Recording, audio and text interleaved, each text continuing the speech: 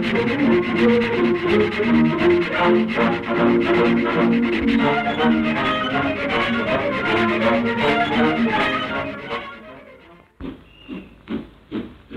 Britain, many thousands of men are working all the year round, just turning out new locomotives. The demand of today is speed, speed and still more speed. Longer trains call for bigger and better engines. Exacting requirements for an exacting task, but Britain's engineers are equal to it. Every new engine has to make its first appearance on paper. More than 370 drawings of the numerous parts have to be worked out and prepared. When plans have been approved, a specification is prepared. This is a volume that runs to 361 pages and contains more than 2,500 items. The specification is broken up, and each department receives details of its particular share in the job ahead. Industries all over the country benefit, and in due time materials start arriving at the works. The main frames, which may be called the foundations of the engine, arrive in the form of flat steel plates weighing 3 tons. This slotting machine eats through 10 plates at a time. Drilling the plates to take the various rivets and bolts is done by a multi-boring machine. Cutting, slotting, drilling and the final trimming reduces the weight from 3 tons to 2 1/4. Now the plate is guided into position alongside its twin. Foundry work is rather paradoxical. It is what isn't there that matters. A mould eventually consists of an ordered assembly of spaces into which the molten metal is poured. Over 60 moulds and cores are required to make a pair of inside cylinders for our engine. Skilled workmen fashion them in sand from patterns made of wood. The assembly of the cores in a mould is a task, something like fitting together a giant jigsaw puzzle. A 12 hours drying causes the sand to assume a consistency which enables it to withstand the great pressure of metal soon to be placed upon it. Casting is worrying work. The cupola has to be tapped at precisely the right moment, and the 4 tons of white-hot seething metal taken to the site of the cast immediately. The critical moment arrives. Over she goes. The aperture into which the metal is poured goes by the name of the runner box. It acts as a sort of funnel. The foundry foreman takes up his position, and carefully watching gives the signal to pull the plugs immediately the cast is complete. This allows the gases given off by the hot metal to escape. Metal may set too quickly near these plug holes, and these men carrying out an operation called feeding are preventing this from happening. 1 or 2 days to cool, and the mould is ready for breaking open. A crane fixed to the actual cylinders draws them away from the moulding boxes. Men with crowbars break away the sand so carefully and skillfully fashioned by the moulders. Pretty hard life, the moulders. All his work seems to end in dust. Leaving the foundry with its glare and dust and smoke, our next port of call is the heavy machine shop. Here the cylinders are milled and bored, a tedious but highly important job, requiring a high degree of accuracy. Holes are drilled to take the securing down bolts to the saddle in which the smoke box will be fixed. Now for our first bit of real engine building. Completed cylinders meet the completed main frames. Add the 2 outside cylinders and the frames are ready. Machinery does not reign supreme everywhere. Here in the smithy the merry ring of the anvil can still be heard, and brawny arms wielding the hammer still strike sparks from glowing metal. In the midst of modernity, the ancient craft of the smith still holds a place.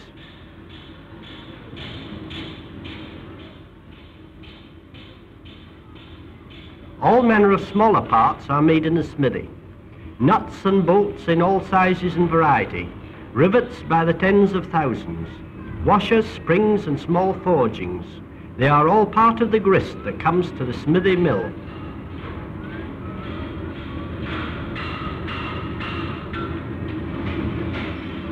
To many, a boiler is just the round barrel part seen on any engine running about the line, but many are the mysteries hidden beneath its rounded sides. The plate just going into the furnace is the bottom half of the throat plate, or the saddle plate as it is sometimes called. Its purpose is to join the barrel to the firebox.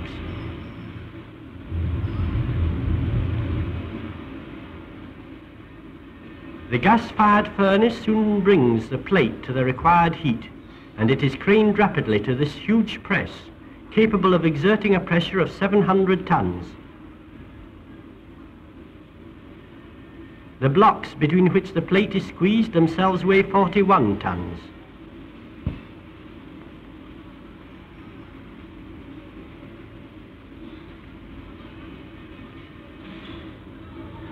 Batteries of machines, each designed to do a particular job, cut and drill the various parts of the boiler, searing through the tough steel as though it were cheese, until finally they are ready to be assembled.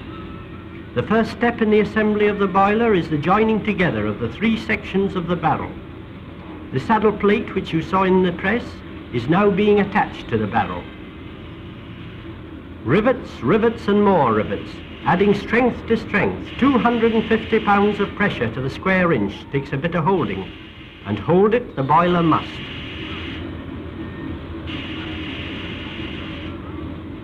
The inside copper firebox and the outer steel casings are securely held together by more than 2,500 stays. The stays are screwed in and the heads riveted over.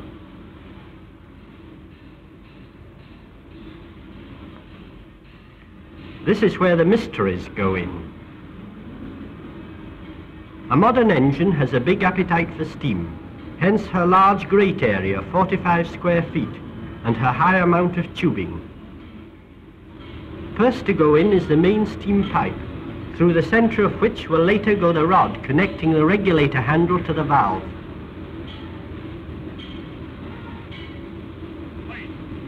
Now the smoke tubes. There are 112 of these, each 19 feet 6 inches long. The 32 superheater tubes which are screwed to the firebox tube plate are the same length. If you care to work it out, number 6207 carries more than 2,700 feet of tubing. Meanwhile, things have been happening at the other end of the boiler, and some familiar objects have been finding their way onto the fire door plate. This is the regulator handle. We leave the fitters to get on with their job, while we take a look in at the steel foundry. It's time number 6207 had some wheels. The mold that forms the wheel is made in two halves. Sand is placed round the first half pattern. The pattern rammed up, the hole is turned. Over she goes.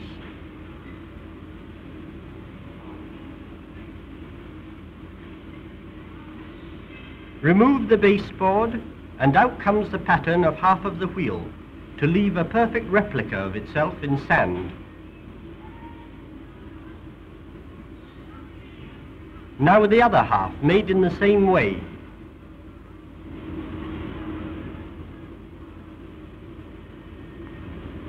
Then the two halves of the mold are joined together.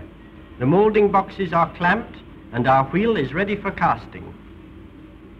Molten steel looks hotter and is hotter than molten iron. In the steel foundry, the ladle travels on a sort of overhead railway, and when it comes opposite the mold, the metal is released.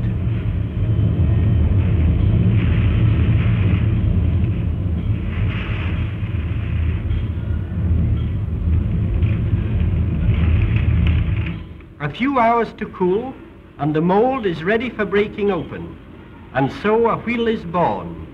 To its making has gone 3,500 weights of the finest steel and all the skill and experience of the steel foundry men.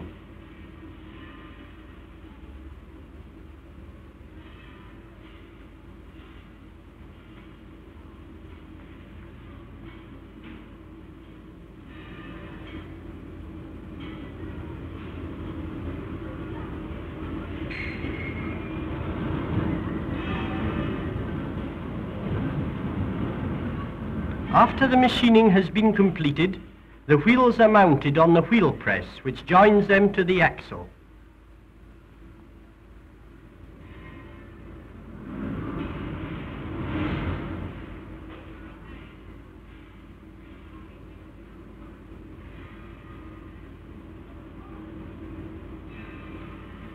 In pressing wheels onto the axle, this machine exerts a pressure of 150 tons, so that there is no fear that wheel and axle will ever part company.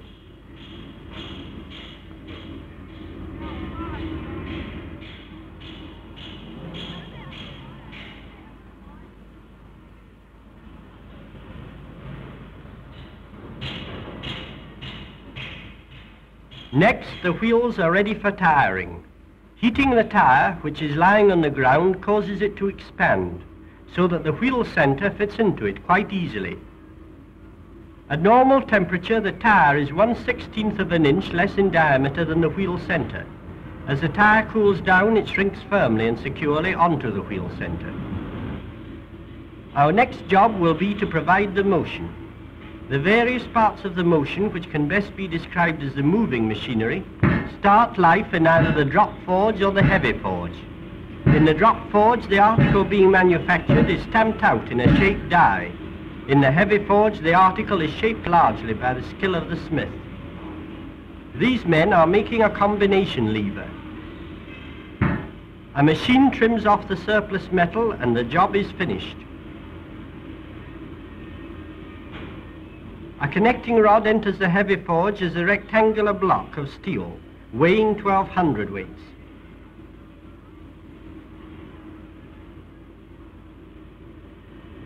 Eight tons of steel hammer descending on steel thuds solidly.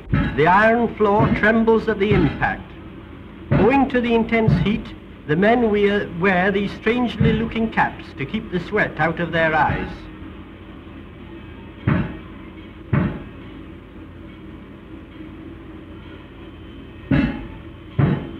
Hand, eye and hammer work in perfect unison, shaping, squeezing, forcing the reluctant metal to the will of the hammer and to the will of the men of the forge.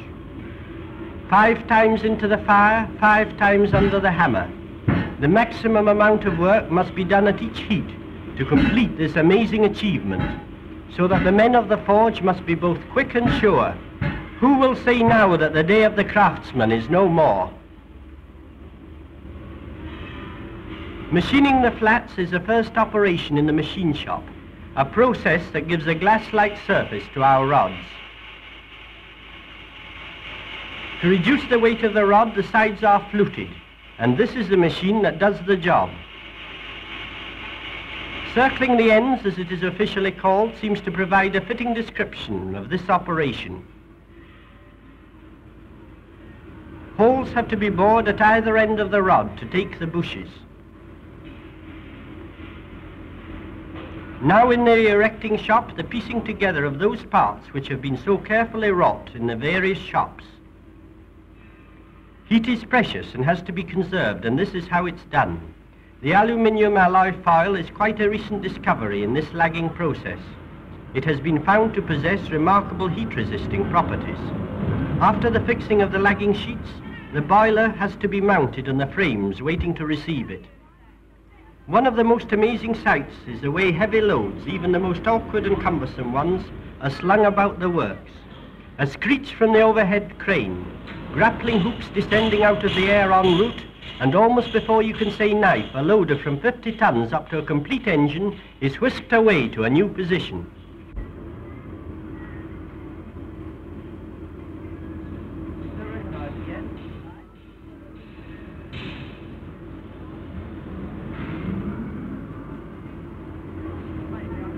Number 6207 is really beginning to look like an engine.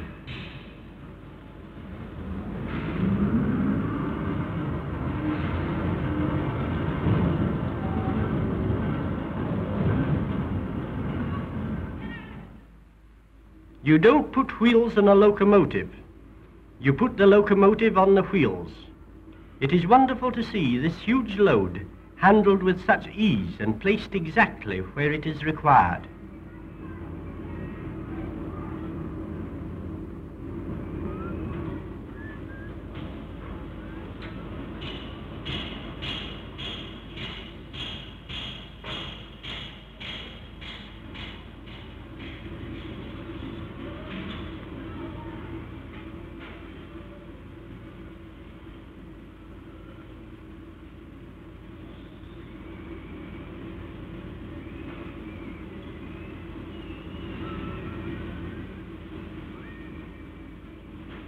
Here she comes, finest of her class, pride of the line and of the men who built her.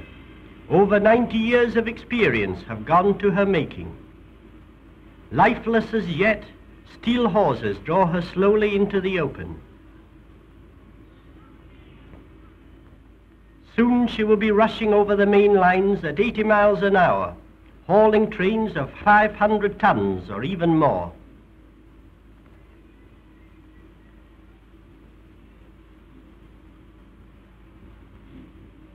She's off.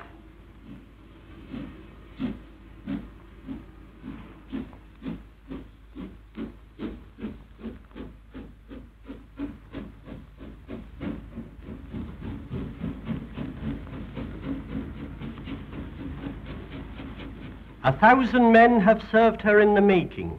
How many thousands will she serve during her life on the line? Here's to you, number 6207. Good luck and good running.